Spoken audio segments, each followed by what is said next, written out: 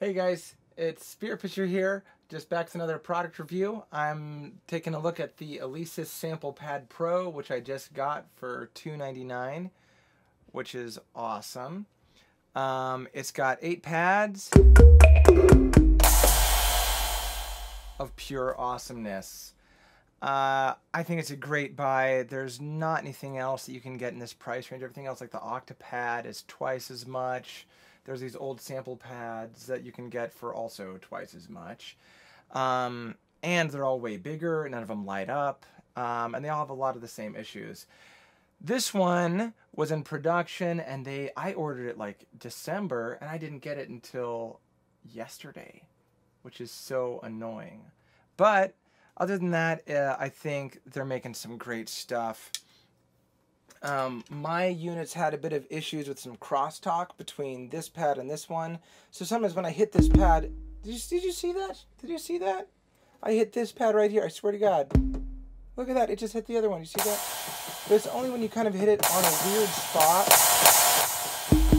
There it goes again. So now it's in the back. So if you see if you hit it up back at that tip, it'll trigger the wrong pad, which could be really annoying in a live set. But if you're playing it regular,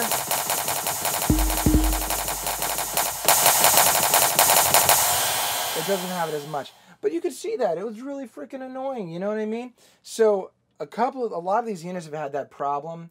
For me, it's not going to be a deal breaker, just because I'll know not to use these shoulder pads with really important sounds, especially if this one's a, really important sound.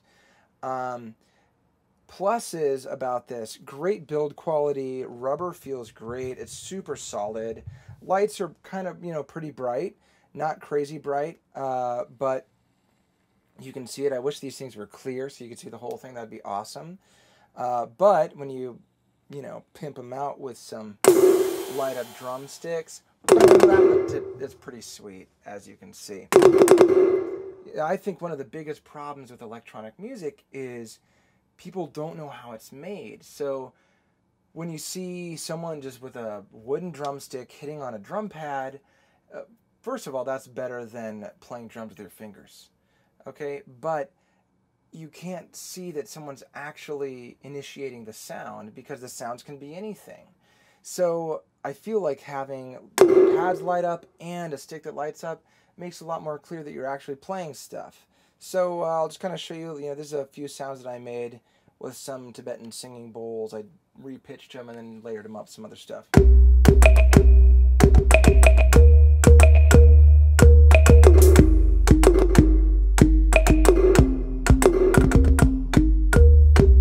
Responsiveness is great. You can do rolls. I mean, if you can do rolls.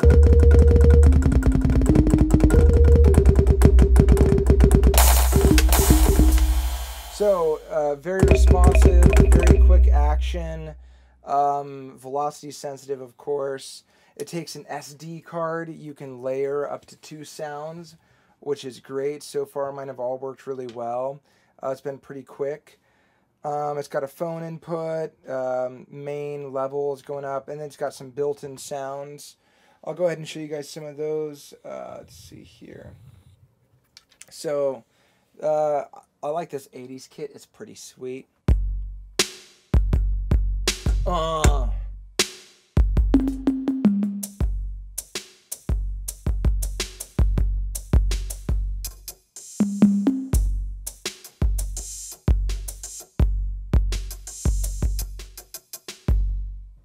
Yeah, so that's my favorite. Other than that, the drums are kind of weak, honestly.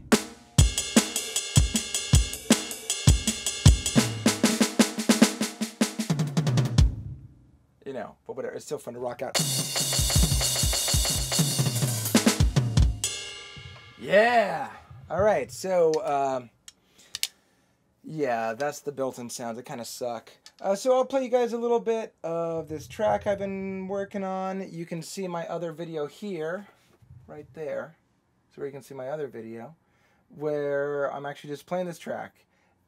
So here's a little bit of it. I'll just play a little bit.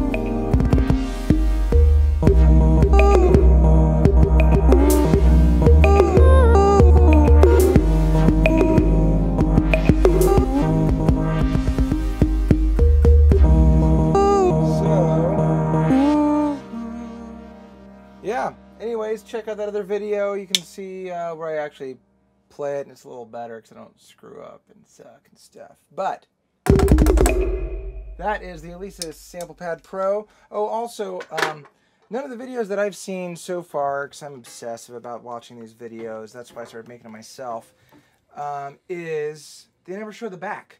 But this is how you could mount it. It looks like it's got a little, you could put a mounting kit on it, so you could put on a cymbal stand and actually use it in a drum setup or something.